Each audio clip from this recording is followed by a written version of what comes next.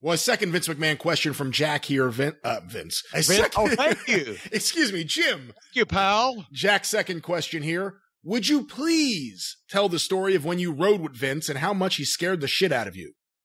Oh, good God. Well, everybody knows that's been around Vince for any length of time. Yes, he likes to be in control, and he also believes that he is the best in the world at everything and is completely invulnerable and invincible. And told the story about when we were misdirected on a flight because of weather.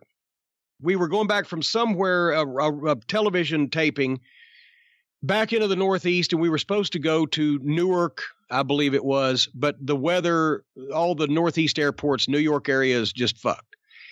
And can't go to Newark, and can't go to LaGuardia, and can't go to the Kennedy back there, whatever the third airport is. What is it up there? It's Kennedy. I'm asking you. It's Kennedy. It's okay. Newark, LaGuardia, and Kennedy. All right. Well, we never used Kennedy anyway. But anyway, so they make this announcement on the plane, and of course Vince is sitting there in first class, and I'm a couple rows back. I think I might have upgraded with my frequent flyer or whatever, right? But Vince hits his button, calls the stewardess over.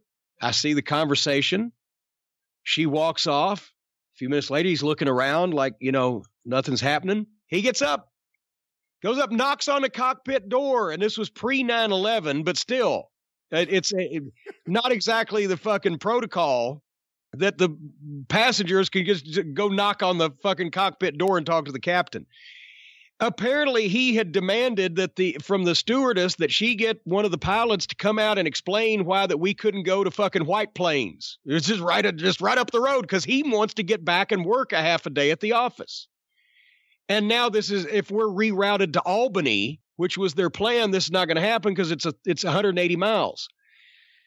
And he's knocking on a door and people start coming and finally one of the pilots comes out and does indeed talk to him and talks him and says, look, we can't do anything else. This is what we got to do. I'm like, motherfucker, I don't care if we go to Des Moines, if it's good weather, it's not landing a fucking thunderstorm, right? I don't love to work that much. So then they take us to Albany. Oh, we're going to have to rent a car to get back. Now he's pissed because he's missed the afternoon of work at the office. Because by the time we get in the car in Albany, it's fucking 1:00. Right. So we're not going to get back till 4:30-ish. And it's pouring rain. Well, he's all drive. And I'm back in the back seat with Bruce. JR's up in the front. And Vince is driving. People exaggerate and say 100 miles an hour. He may have hit that in a couple of the straight stretches, but he's doing consistently 85 or 90 in the fucking rain. I'm back there. My asshole has fucking clinched up 6 square yards of the fucking upholstery material, and I'm gripping the fucking seat. And everybody else is just trying to look at their shit to, avoid having to fucking deal with the obvious fact that we're being piloted by a lunatic, right? And he's a great driver, but still, fuck. So we got back in record time, like 2.5 hours from Albany, New York to Stamford, Connecticut. And that is when I decided I'm going to do everything at all costs to avoid riding with Vince McMahon from now on. And then Jim Ross was later sometime, it may have been a year or two later, I think his phrase to Vince was, Vince, I love you and you're a friend of mine, but I love my children also and I want to see them again. So I'm not going to ride with you anymore. And Bruce would have let him strap him to the fucking fender like a deer and do whatever, right? Yeah. But because he had no fear of anything. He thought he was, if he's going to drive, he's the best driver in the world. The laws don't apply to him. There was that time that cop pulled him over and gave him the ticket for speeding. And it's like, I've told that story. I won't chew my food twice, but finally this poor rookie cop been on the fucking job 2 days, it looked like. When he fucking finished it, and Vince is fuming because now we're sitting on the side of the road instead of going. So when he finishes writing the ticket, he hands it to Vince, and his stock line they've taught him in trooper school is, if you don't have any more questions, sir, you're free to go.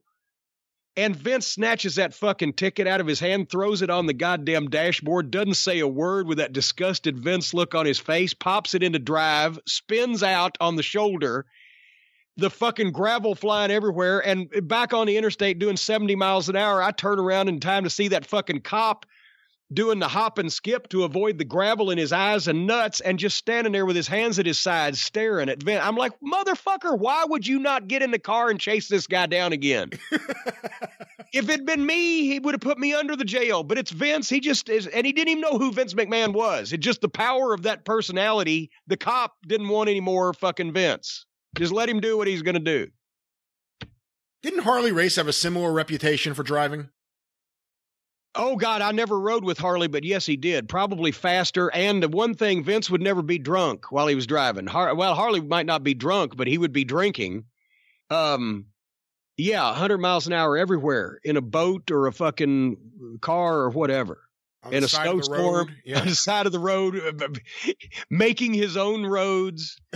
Yeah, no, that's, and you know, imagine this, Harley been in several near fatal car wrecks going all the way back to when he first got into business that killed his wife and daughter. And I'm not saying this was his fault. I don't know what it was when he was very young.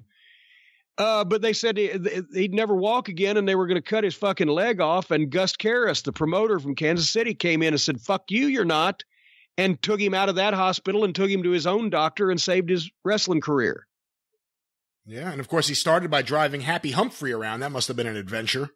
And he would also have to, because Humphrey couldn't get in the fucking showers at the buildings half the time, so he'd have to do the wash off like the circus elephants with the garden hose for Happy Humphrey, who was 2 pounds. William J. Cobb of Macon, Georgia. I just found an issue of Wrestling Confidential from '64 that covers Happy Humphrey's stay at a weight loss center in, I think, Atlanta, and he had dropped 400 pounds. He was 400 pounds. He still looked huge, but he was clearly half the size he had previously been. Well, and when I first started getting the Guinness Book of World Records in the early 70s, because I used to get every year when it came out, I had to see who'd broken what, right? He was down in one of them, if I'm not mistaken, for not only being 802 pounds at the time in the 50s, was the heaviest human ever recorded also, but then for losing like almost 600 pounds at one point, which is why he disappeared from wrestling, because why do you need a 200-pound Happy Humphrey?